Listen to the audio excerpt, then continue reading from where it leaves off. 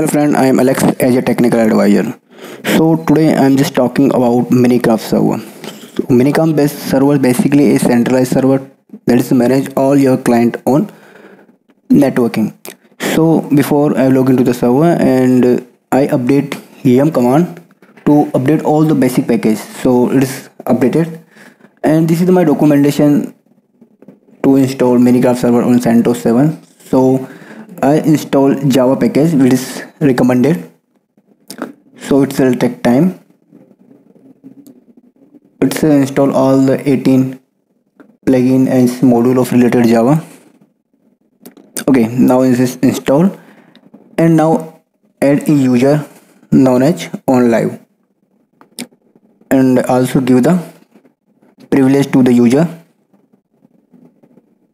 Okay, type the password here. Okay, again type the same password. Okay, this is update successfully. Now I'm going to my documentation. So now I have to update IP tables, screen, sum of module which is requiring for the. So press and it is installing. Okay, it is installed. The screen and wget command.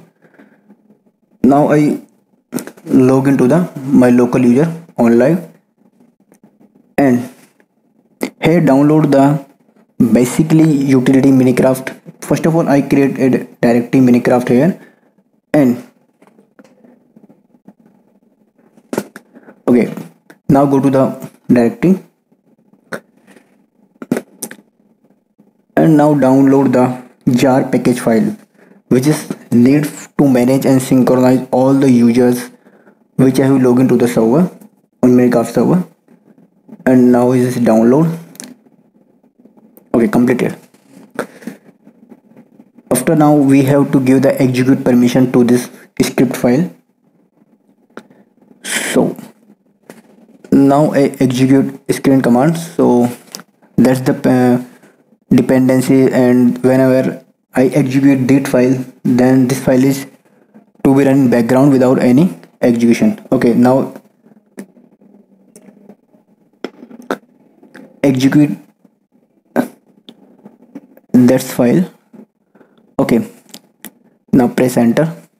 So this is the some dependency you have to need to allow the file ula.test. So I open this file and commenting the files entry and allow true and save this file and again repeat the same entry. So